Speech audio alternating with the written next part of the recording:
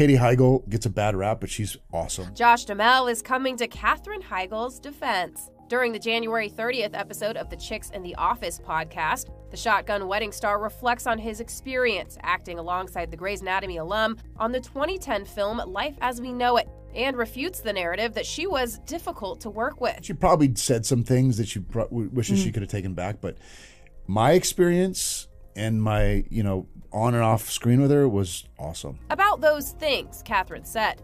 Back in 2008, the actress withdrew her name from Emmy consideration for Grey's, despite picking up the trophy a year prior, stating at the time that she didn't feel she was, quote, given the material to warrant a nomination.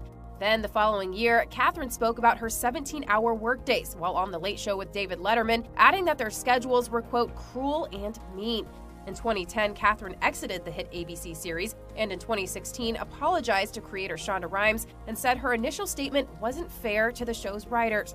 But more than a decade later, taking to Instagram in September 2021, she reflected on the scrutiny she faced, writing, "Some of you may remember, over 10 years ago, I was very vocal about the absurdity of the working hours crews and actors were being forced into by production. Even Diane Sawyer interviewed me and not so kindly informed me, no one feels sorry for you.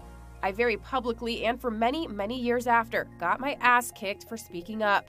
Noting that the backlash made her struggle with self-confidence and self-worth, the 44-year-old added, "I speak up today and say with zero hesitation or regret."